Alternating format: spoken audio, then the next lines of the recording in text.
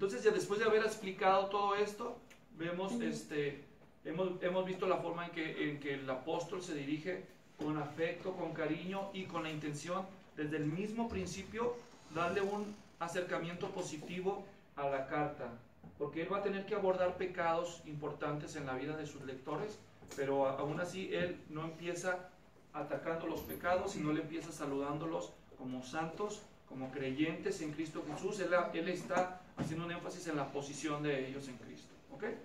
Bueno, así hemos terminado de estudiar el asunto del saludo de Pablo. Ahora vamos a ir a la primera oración de Pablo. Ahora vamos a ver los versículos 3 hasta el versículo 14. ¿Están bien? ¿Alguna pregunta? ¿No? Bueno, vamos a seguir entonces. Ahora vamos a ver las bendiciones espirituales del creyente que Pablo quiere que sepan, pero fíjense qué interesante. En lugar de que Pablo entre directamente a la exposición, la explicación de las realidades espirituales de la iglesia y de los cristianos, él empieza hablándole a Dios, empieza bendiciendo a Dios. ¿Se dan cuenta? El versículo 3, ¿qué dice? Entonces él está bendiciendo a Dios. Eso es una oración. Él dice: bendito sea el Dios y Padre de nuestro Señor Jesucristo. Y él va a decir por qué lo bendice. ¿Por qué lo bendice? Porque dice que nos bendijo con toda bendición espiritual en los lugares celestiales en Cristo. Vamos a empezar analizando la bendición de Pablo en el versículo 3. Fíjense bien, qué interesante.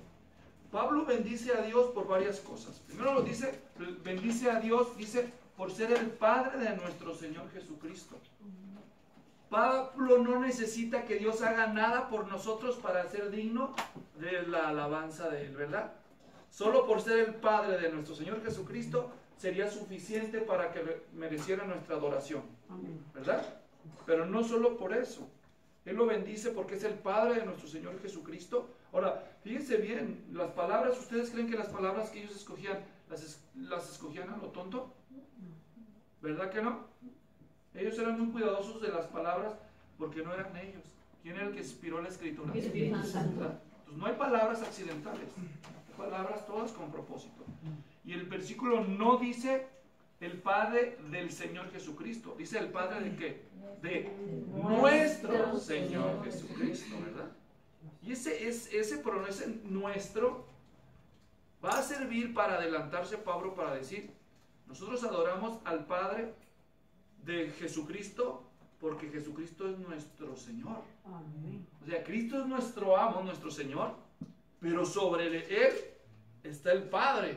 Así que, como nosotros somos bajo Cristo es nuestro Señor, por eso bendecimos al Padre, ¿verdad? Lo bendice por ser Padre de Cristo, quien es nuestro Señor. Y luego también por lo que hace. O sea, en primer lugar, Pablo está bendiciendo a Dios por quien Él es, y también lo va a bendecir por lo que Él hace. ¿Están siguiendo? Sí. La segunda cosa que menciona es lo que Dios hace. Y ahí dice claramente, lo que Dios hace es que nos bendijo con toda bendición espiritual en los lugares en Cristo. Quiero que presten atención a las palabras que Él escoge. En primer lugar, Él dice que Dios nos bendijo. ¿Con cuánta bendición? Lo bendice porque Dios nos dio toda bendición, ¿verdad? Entonces, ¿cuánta nos falta? Ya no nos falta nada. ¿Cuánta bendición nos dio? Toda bendición. Segunda cosa que dice, ¿qué tipo de bendición? Ok, entonces hay que aclarar, si Dios nos ha dado toda bendición, pero ¿de qué naturaleza?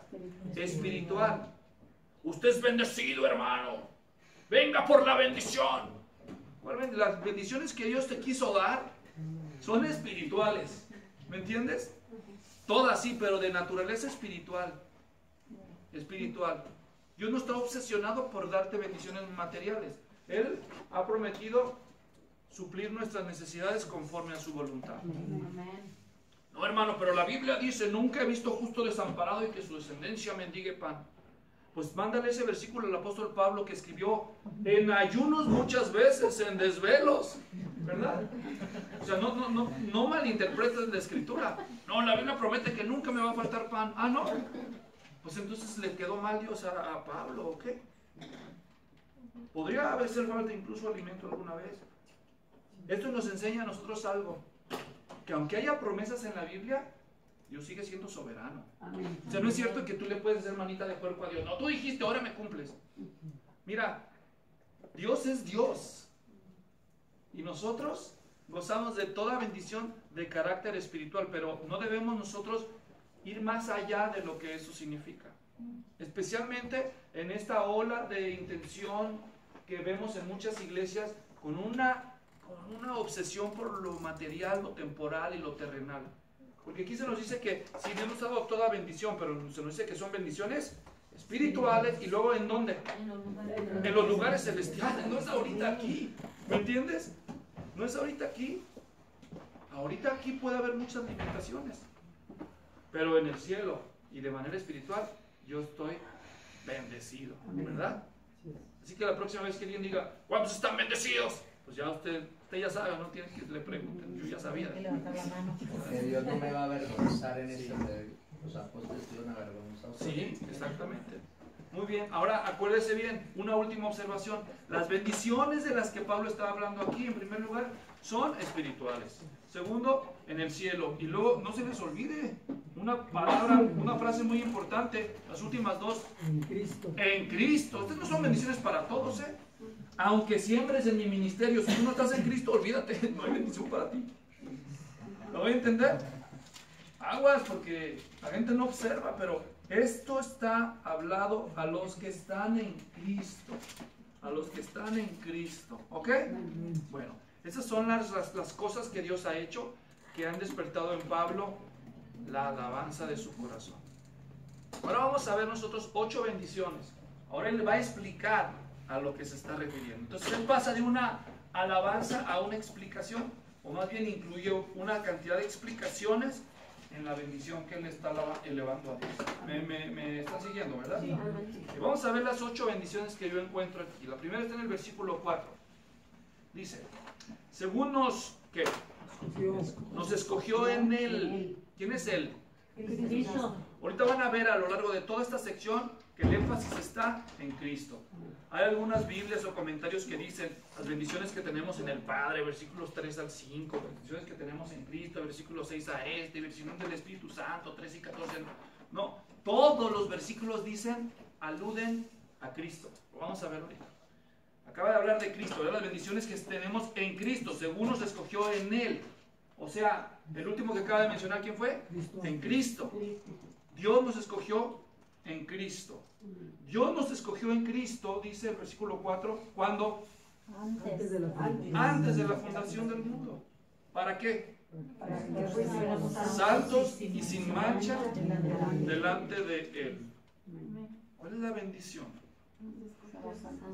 Fíjense bien. No es la elección la bendición.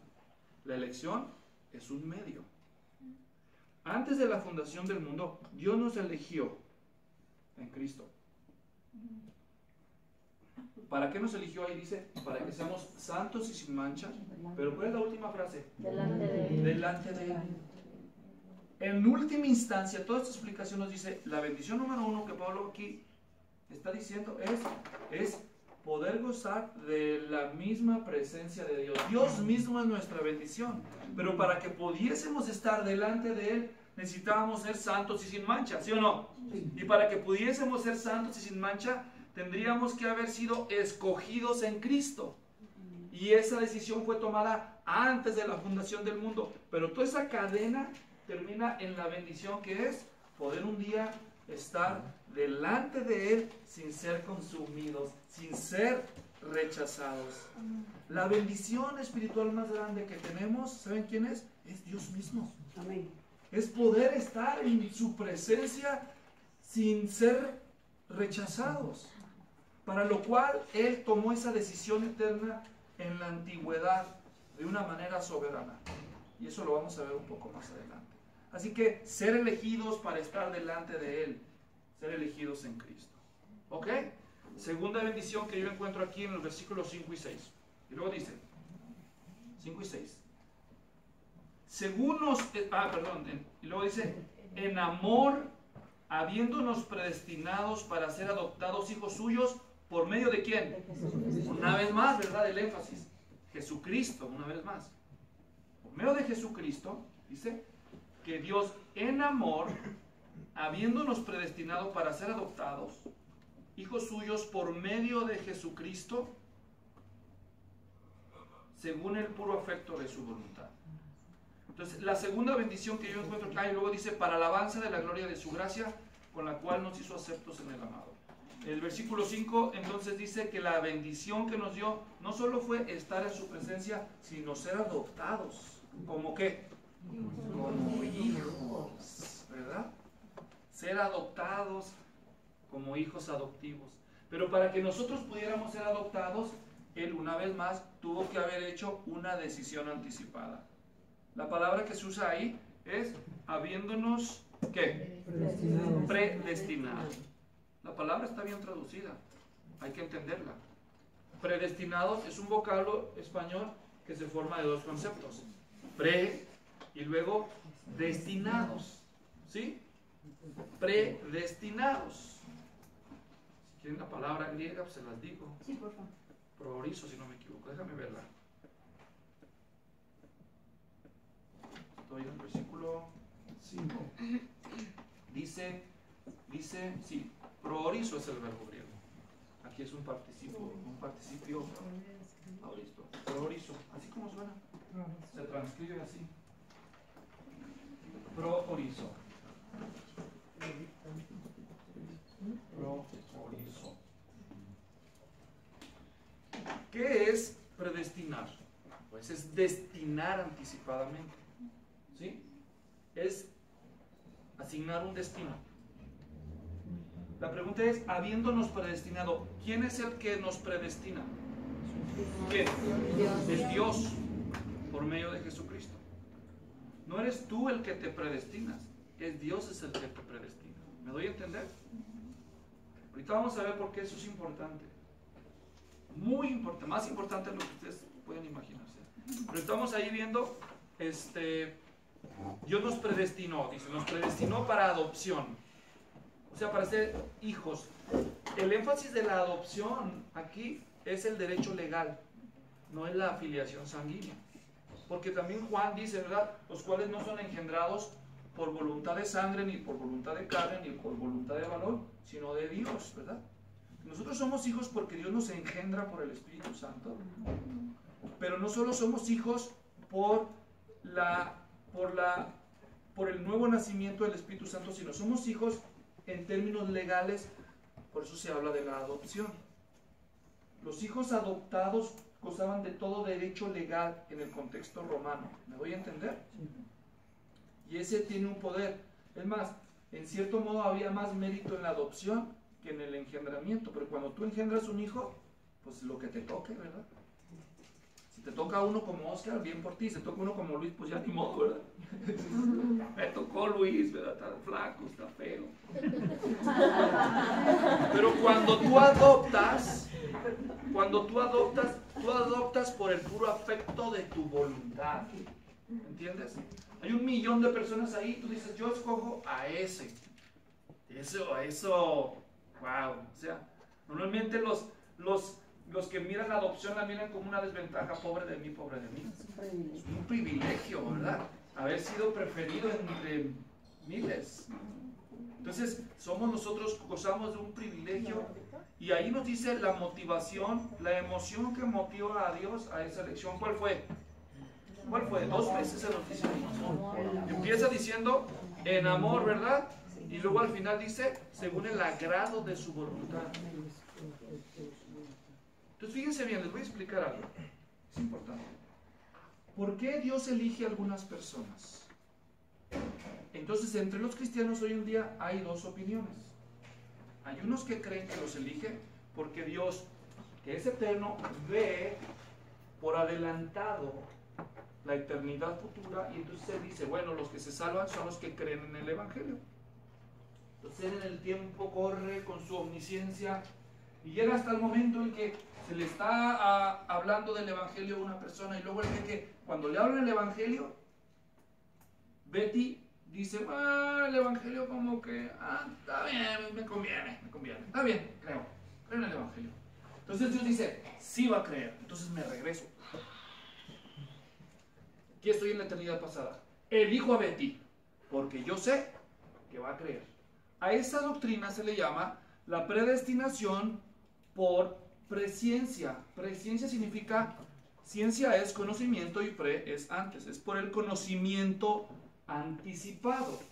Entonces hay muchos cristianos que creen que Dios elige porque Él por adelantado supo quién iba a creer cuando se le presentaba el evangelio. Entonces como Él todo lo sabe por adelantado, Él dice, yo soy más listo, me regreso en el tiempo, yo lo elijo.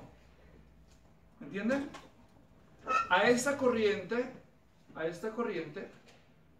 esa doctrina se llama así, la predestinación por presciencia. Y usan algunos versículos de la Biblia para sostenerla. Porque sí hay versículos en el Nuevo Testamento que dicen que Dios nos escogió con base en el conocimiento previo suyo. ¿Ok? ¿Como cuáles, pastor? Como Romanos 8, versículo 29. A ver, alguien que lo lea.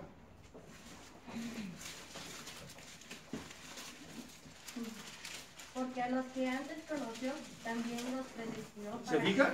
fuesen hechos A los que antes que conoció, a esos predestinó. O también ahí en las cartas de Pedro se menciona algo parecido. Hay una corriente muy popular, es más, es la corriente mayoritaria en el evangelicalismo moderno, la que cree esto. Ahora desconozco lo que creen mis hermanos y yo respeto su opinión. Pero ahorita estamos en Efesios, y según Efesios, Dios predestina a las personas, no porque Él viaja en el tiempo y ve que ellos van a creer, sino las predestina por el puro afecto de su voluntad. No es, fíjense bien, porque si la elección es porque una persona, por su libre voluntad, decide creer en el Evangelio, entonces en última instancia la voluntad del que lo salva es la suya propia. ¿Me doy a entender? Sí. Es la persona diciendo yo decido creer. ¿Sí? Entonces no es la voluntad de Dios. Entonces, pastor, ¿cómo se reconcilian esos versículos que dicen que Dios eligió y predestinó con base en el conocimiento previo? Bueno, tiene su explicación. No voy a hablar de eso todavía, todavía nos falta llegar al versículo 11. Solo estoy tratando de explicarles lo que piensan algunos cristianos. Y es una idea muy, muy sostenida por muchos, ¿ok? Pero a la luz de este versículo, ahorita estamos en este versículo, la razón por la que Dios predestina a los creyentes es su voluntad movida por el amor. ¿Me doy a entender? Es el afecto de su voluntad. Y voy a esperarme a la respuesta a la pregunta que mencioné para más adelante. Pero ahorita la estoy introduciendo. Y luego dice, para alabanza de la gloria de su gracia, ¿verdad? Así que la bendición que acabamos de mencionar es la adopción como hijos, por medio de Jesucristo. ¿Sí? Bendición número 3. Está en el versículo 6. Dice,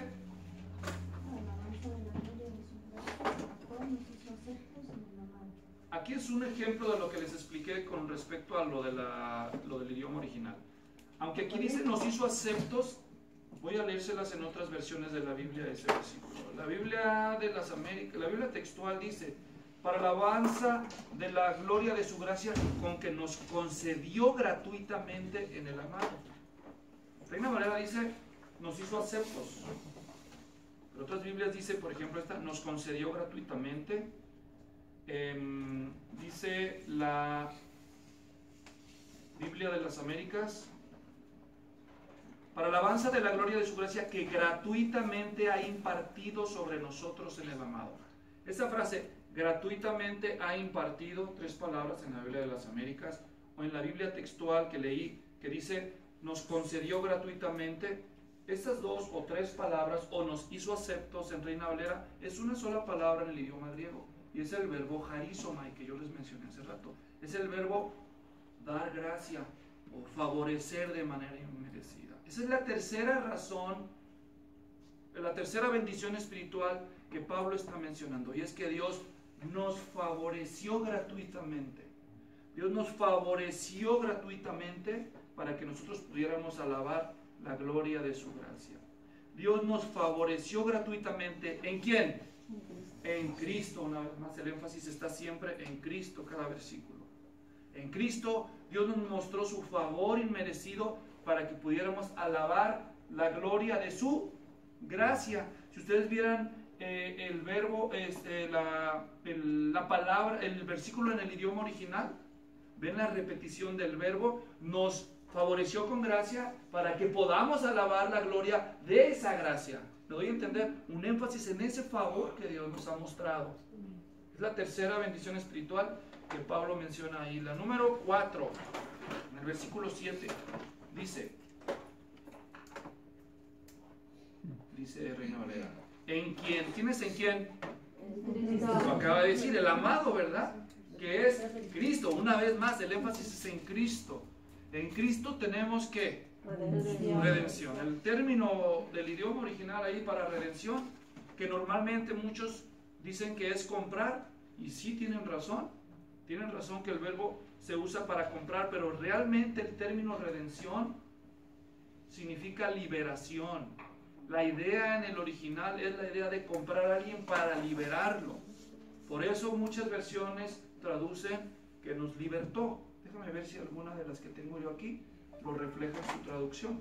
Te compró y te dejó libre. Sí, por ejemplo, la Biblia, la palabra de hoy dice: con la muerte de su Hijo, en virtud de la riqueza de su bondad, Dios nos libera. ¿Se dan cuenta?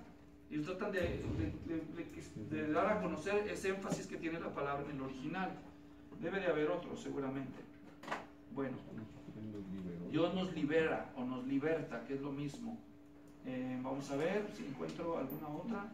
No, la mayoría de ellas deja el término redención. El término redención.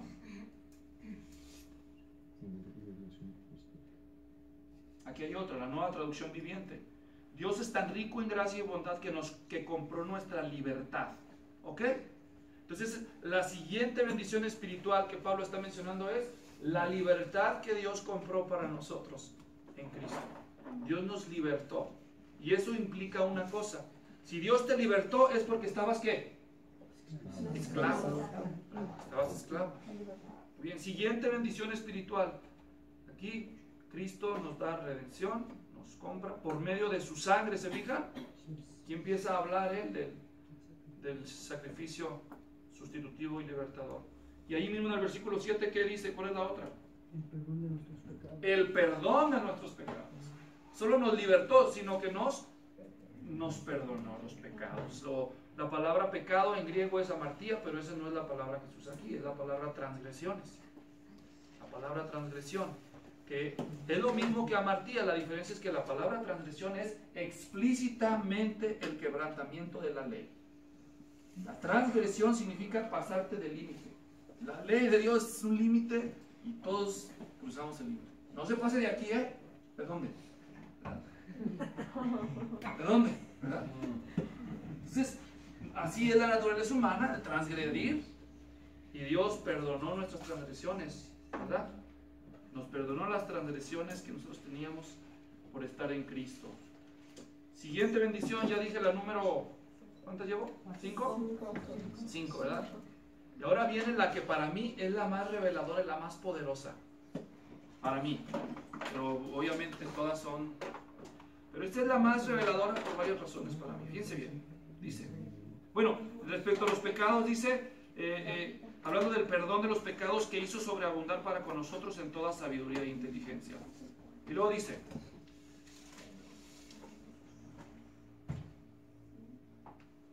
9. Dándonos a conocer el misterio de su voluntad. La siguiente bendición que Dios nos dio es que nos reveló, nos ha dado a conocer el misterio de su voluntad. Y aquí no sabemos qué es. Misterio de su voluntad. ¿Qué será? ¿Qué será? Y ahorita él lo va a explicar, pero la estructura gramatical de lo que va a decir Pablo a veces es tan compleja que para el lector promedio no le cae el 20. Así que voy a tratar de descifrar esa estructura para tratar de mostrar a la luz del contexto de qué voluntad, cuál es el misterio de la voluntad que Pablo está hablando. Fíjese bien, dice ahí. Vamos en el 8 al 10. Es la siguiente bendición.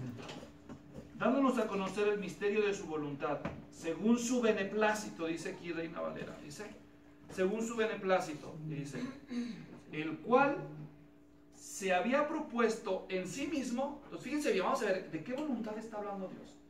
Dice que Dios se había propuesto en sí mismo.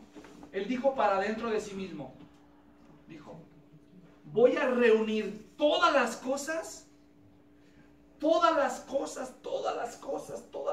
que existen.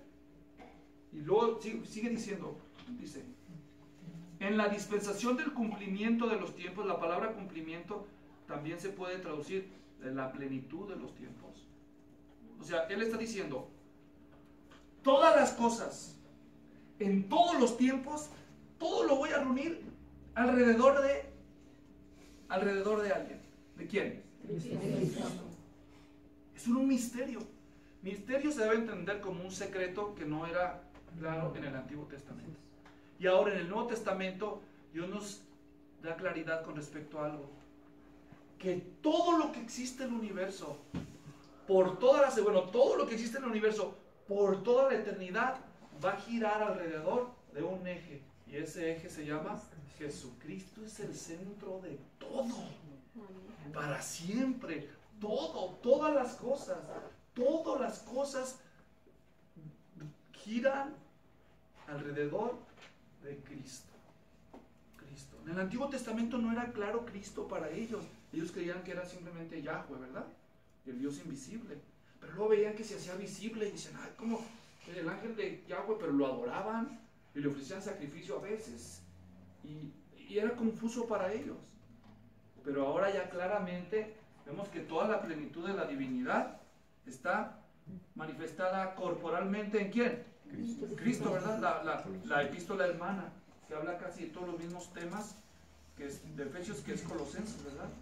Cristo, no, Cristo es el mero, decimos nosotros los mexicanos. No, Cristo es lo máximo.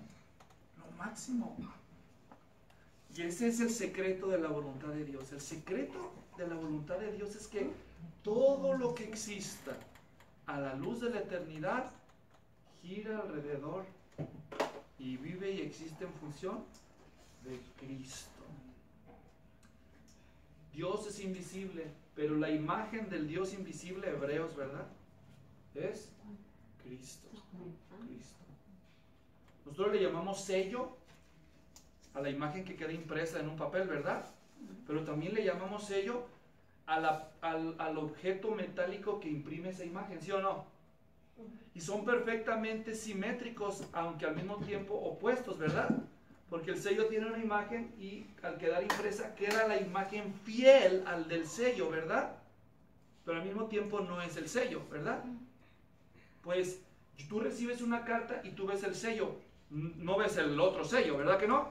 Pero tú puedes saber lo que dice el sello viendo la impresión, ¿sí o no? Cristo es la impresión y el Padre es el sello.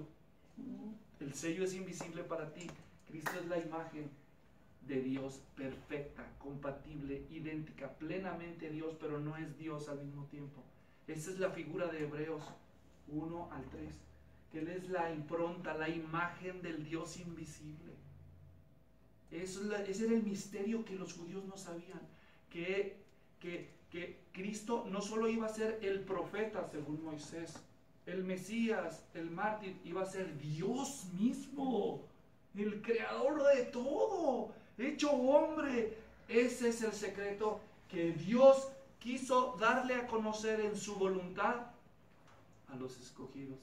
Esa es una bendición que todos los antiguos no tuvieron y que ahora los que estamos en Cristo, ahora ya tenemos. Conocer cuál es el secreto de la voluntad de las edades de Dios. Esa es la bendición número, ¿cuál? 6. Y dije que eran 8 según yo, ¿verdad?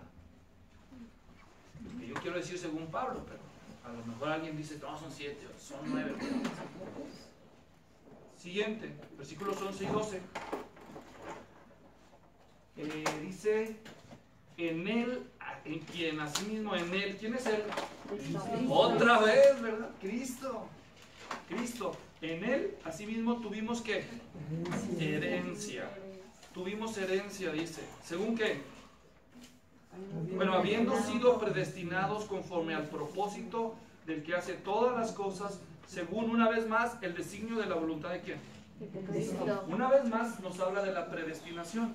Ahora no nos dice que nos predestinó para ser hijos adoptivos solamente, sino también para recibir una herencia, ¿verdad? Tenemos una herencia. Nosotros hemos sido predestinados según el designio de la voluntad de quién. ¿Del que cree o de Dios? Ahí vuelve a decir, Pablo es enfático en decir que el designio de la predestinación no depende de la voluntad del hombre, depende de la voluntad de Él. De Él. ¿Ok?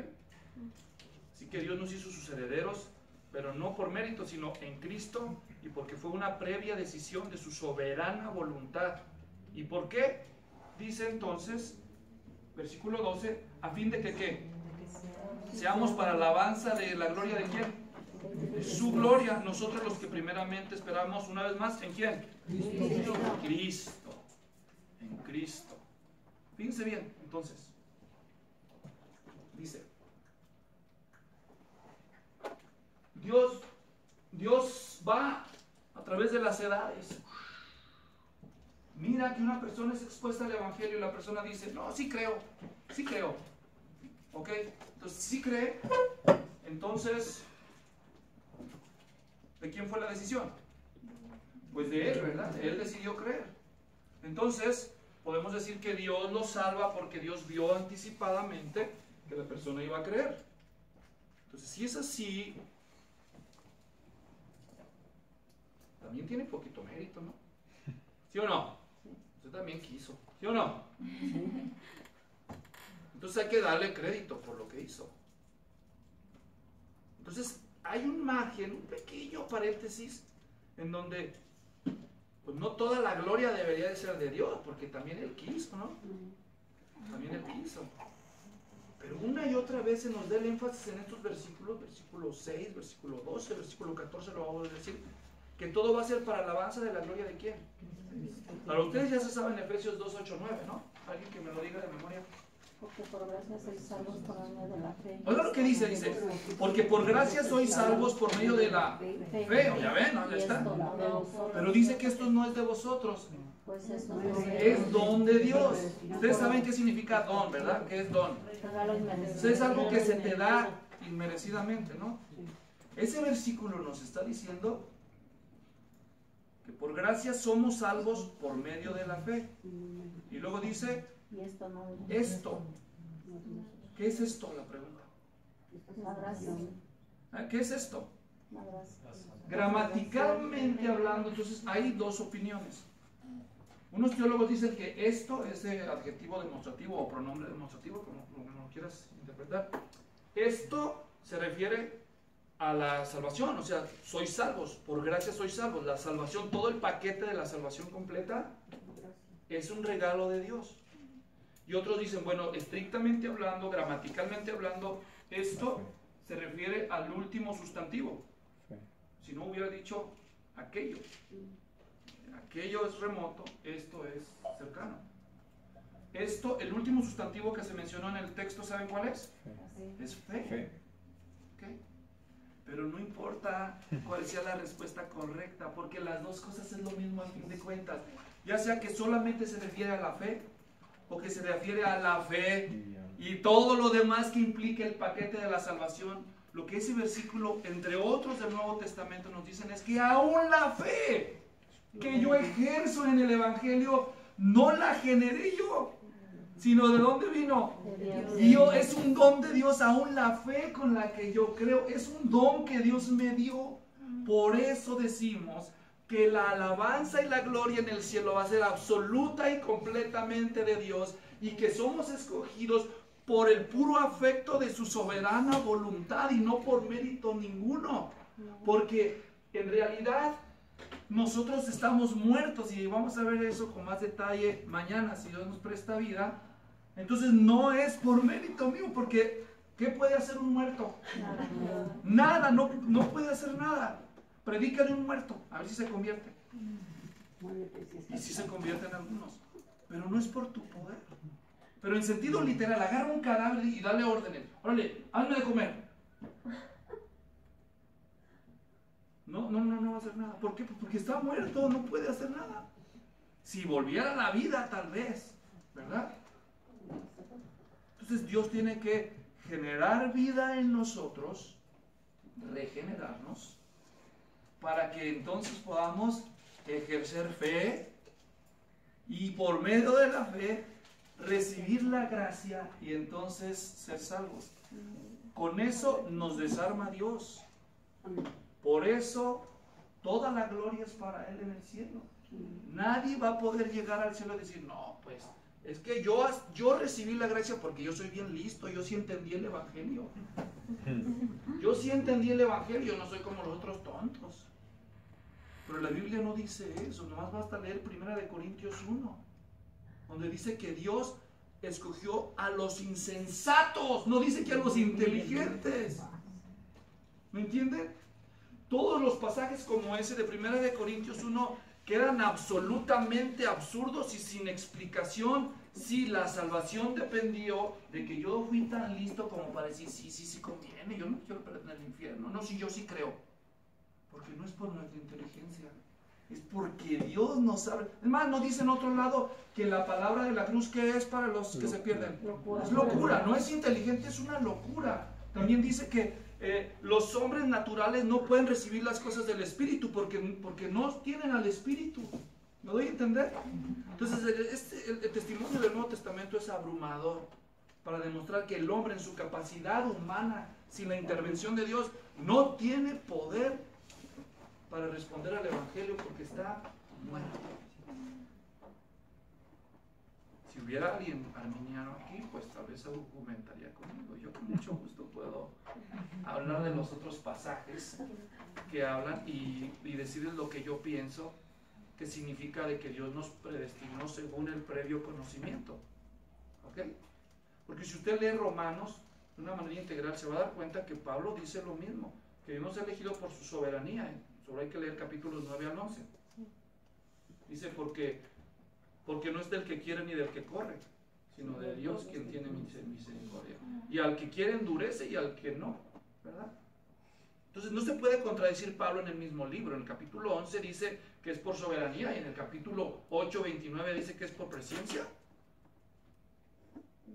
Entonces, ¿cuál es la respuesta, pastor? Pues se las voy a guardar para mañana. Ok. Y la última de las bendiciones espirituales. Dígame.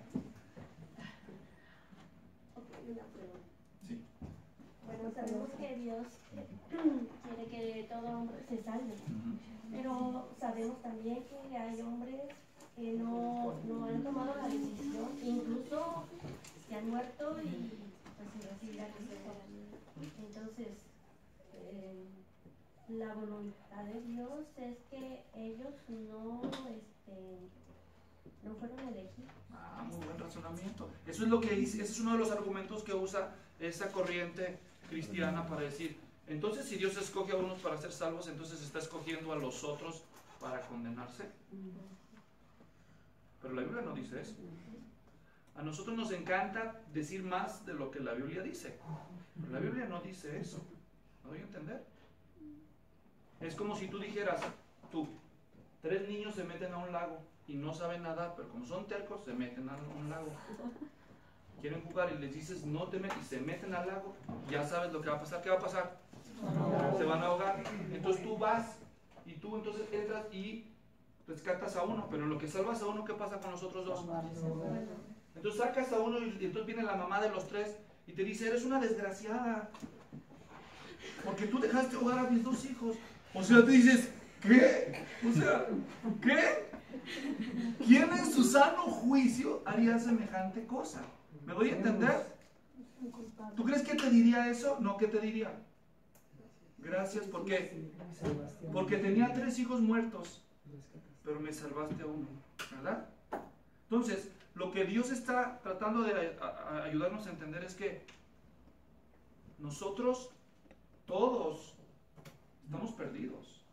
Pero es tan bueno Dios, es tan bueno Dios, que mereciéndote el infierno, te escogió a ti salvarte. Nomás para demostrar que Él no solamente es justo, sino que además también es bueno y misericordioso. Entonces, una perspectiva distorsionada, es decir, usando el razonamiento de la lógica, pareciera decir que Dios predestina a unos para la condenación, pero no dice la Biblia eso. Lo que la Biblia dice repetidamente es que Dios predestinó a algunos para que, aunque merecen perderse, no se pierdan. Ahora, nos quedan los versículos que usted dice. Usted me dice, pastor, pero la Biblia dice que Dios quiere que todos los hombres se salven. ¿Eso dice la Biblia? Eso es lo que nosotros creemos que dicen esos versículos. Pero si fuera cierto que Dios quiere que todos los hombres se salvan, ¿por qué no se salvan entonces todos? ¿Por qué? ¿Por qué? ¿Por qué? ¿Tienen libre albedrío? ¿De veras? A ver, ¿qué es libre albedrío para usted?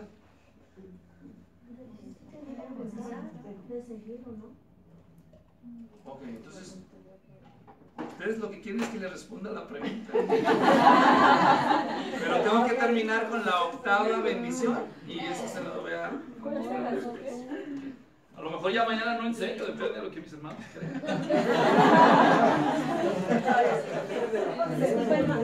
¿Cuál era la 7 de la bendición? La 7, según mis observaciones, es que el Señor, el Padre nos hizo herederos para la alabanza de su gloria. ¿Ok? Y por último, ahí en el versículos 13 y 14, el Padre nos selló con su Espíritu Santo para asegurar nuestra salvación. El Padre nos selló con su Espíritu Santo para asegurar nuestra salvación. Nuestra salvación para la alabanza de su gloria. Ahí lo dice, ustedes lo conocen, ya se los han explicado seguramente sus maestros. Dice 13, en Él, ¿quién es Él? En Cristo otra vez. Él dijo en el versículo 3, bendito sea Dios y Padre, nuestro Señor Jesucristo. No, bendito sea Dios el Padre que nos bendijo, Padre de nuestro Señor Jesucristo, que nos bendijo con toda bendición espiritual en los lugares celestiales en Cristo. Y ahora cada versículo Él se va a asegurar que usted no le quede dudas de que todo esto es en Cristo. En Cristo también ustedes, habiendo oído la palabra de verdad, fíjense el orden, la gramática de los verbos nos da un orden muy claro. Habiendo oído es un verbo en tiempo pasado que anticipa otra acción en tiempo pasado. Habiendo oído la palabra de verdad. Y él va a definir qué es la palabra de verdad en la siguiente frase. ¿Qué es la palabra de verdad en su contexto? El evangelio de vuestra salvación.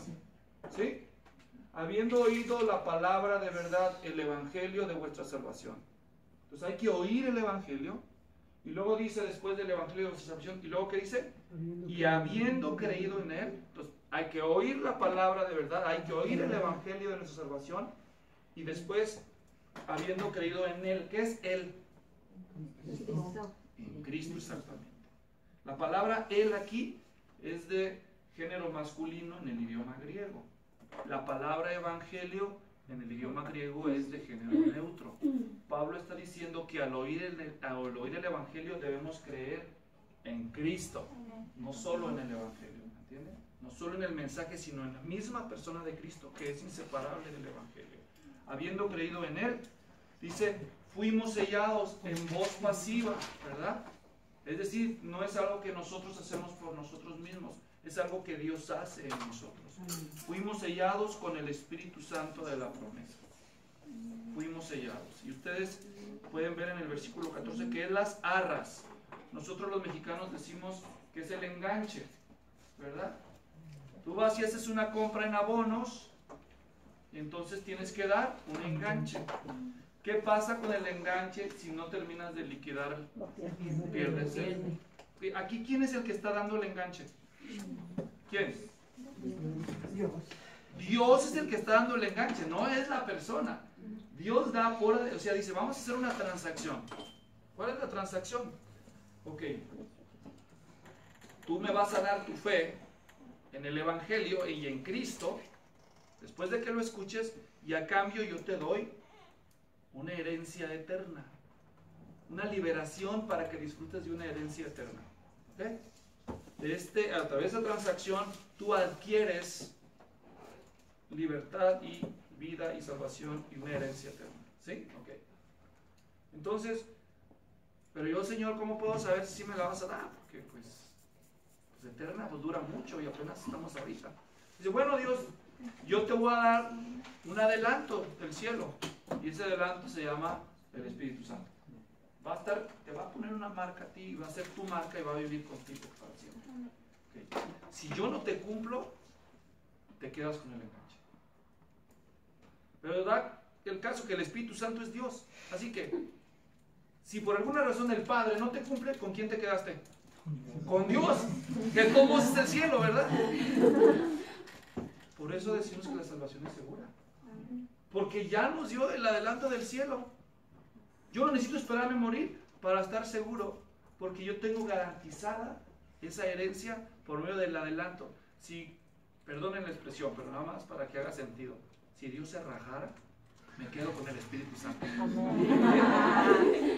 Pero no, Él no va a ser infiel. Si Él había prometido dar su Espíritu, según Ezequiel 36, 37 y Jeremías en la promesa del nuevo pacto, y ahora Él nos lo da, pues también va a cumplir la promesa de la herencia que nosotros nos ha dado. Por eso Pablo en su oración, él va a pedir para que nosotros podamos comprender, entre otras 3 maravillosas cosas, cuál es la esperanza de la herencia que nosotros tenemos, pero nosotros a veces ignoramos y ahí andamos tristeándose en la vida, ¿verdad? No, es que no tengo para los frijoles hoy. Usted tiene una herencia y una esperanza segura. Pero ese es el tema del siguiente estudio. Aquí le vamos a parar por ahora. Pero todavía no acabo, falta la conclusión, esperen. Porque de todas las bendiciones que Pablo acaba de dar aquí, falta la más importante, que fue muy sutil, pero a la vez tan obvia que a veces perdemos de vista. Fíjense bien. ¿Cuál es la bendición más importante de todas las que Pablo menciona en este gran pasaje de la Biblia? Es esta. De todas las bendiciones que vimos, de las 8 bendiciones que él explica, para él la bendición mayor es bendecir a Dios, porque él empieza todo esto bendiciendo a Dios. De todas las bendiciones que el creyente puede pensar, la más grande es que nosotros podemos alabar la gloria de su gracia, alabarlo a Él. Por eso el fin último por el cual nosotros existimos es para la gloria de Dios, para la alabanza de su gloria. Por eso Él resume todo, no solo diciéndoles a ellos sus bendiciones, sino Él mismo diciendo todas las bendiciones. O sea, fíjense bien, esto es lo que quiero decir, a ver si lo logro. Dice, yo bendigo al Dios y Padre de nuestro Señor Jesucristo. ¿Por qué? Por quién Él es y por todas las bendiciones que nos ha dado. O sea que todas las bendiciones espirituales que Dios nos ha dado en Cristo produjeron en Pablo alabanza. A veces nosotros nos la pasamos estudie y nos perdemos de las bendiciones la más grande que quiso mencionar. ¿Saben cuál es? Bendecir a Dios, rendirle tributo y gloria y alabarlo. Por eso venir a las reuniones, hermanos, a los domingos, es tan importante, porque el culto de adoración es un tributo de alabanza. El evangelismo se va a acabar un día, ¿sí o no? Cuando lleguemos al cielo ya no vamos a evangelizar, ¿o sí? No, pues ya no, ¿verdad? Discipular, no, pues ya no. Y alabar, no, ¿verdad? Por eso el fin último, como dijera un teólogo, dijo, las misiones existen porque no existe la alabanza. Porque ¿cuál es el propósito final del evangelismo? Según Apocalipsis, que gente de todo pueblo, lengua, tribu y nación haga ¿qué? ¿Verdad? Entonces, como no se ha cumplido eso, evangelizamos. O sea que el evangelismo existe ¿para qué? Para alabanza de la gloria de Dios a largo plazo. Pero hay veces que nosotros podemos estar tan ocupados en el evangelismo que se nos olvida que alabar. Ójale. Por eso en tu devocional tú adoras a Dios. ¿Entiendes? Por eso si tuvieras que escoger algo entre evangelizar y hacer tu devocional, primero deberías hacer tu devocional, pero no lo agarres de pretexto y sal a evangelizar. Porque eso dijo el Señor. El ser discípulos es un medio glorioso en esta generación para nosotros de alabar a Dios. Pero al final, alabar a Dios es la más grande de todas las bendiciones espirituales que tú puedes disfrutar. Así que vamos a hacerlo. Vamos a hacerlo. Señor, te damos alabanza, Señor. Te damos la gloria, te damos las gracias, te damos la gloria y las gracias porque tú un día nos vas a dejar estar contigo y nos vas a presentar santos y sin mancha delante de ti, solamente porque nos escogiste según el puro afecto de tu voluntad. Te damos gracias porque tú nos amaste desde antes de la fundación del mundo y por ese amor, estando nosotros perdidos, Señor, sabiéndolo tú que íbamos a ser perdidos, nos predestinaste para ser adoptados hijos tuyos, Señor. Por eso también te bendecimos y te alabamos. Te damos gracias, Señor, porque tú, Señor, en Cristo nos has libertado, Señor, de nuestra esclavitud y nos has perdonado todos nuestros pecados y nos diste a conocer ese secreto maravilloso de que Cristo es el centro de todo para siempre y que en Él gozamos de todas estas cosas. Te damos las gracias, Señor, por esa bendición de tener esa herencia asegurada, maravillosa, y porque nos has dado tu Espíritu como garantía y como adelanto de la gloria del cielo. Y todo eso en nosotros, Señor, nos hace postrarnos en nuestros corazones para darte la alabanza, para decir que tú eres bendito por los siglos, que es un privilegio que Cristo sea nuestro amo, nuestro Rey, nuestro Señor, nuestro Libertador, y que tú seas el Padre de Él y ahora también el nuestro. Por eso, Señor, por los siglos de los siglos, nuestro placer será contemplar tu gloria, confesar tu gloria y disfrutar tu gloria, que tú por tu puro afecto y por tu puro beneplácito, Señor, nos compartiste y nos dejas contemplar y ver en Cristo nuestro Rey, nuestro Dios, nuestro Salvador, a quien por los siglos, Señor, queremos rendirnos y con toda nuestra vida, nuestro ser y nuestras pasiones y los talentos que tú nos diste tú mismo para tu propia gloria, Señor, derretirnos delante de tu presencia en adoración. Te alabamos, Señor, y te damos las gracias por ser tan maravilloso con nosotros a pesar de cómo hemos sido. En el nombre de Jesús. Amén. Muchas gracias, pastor.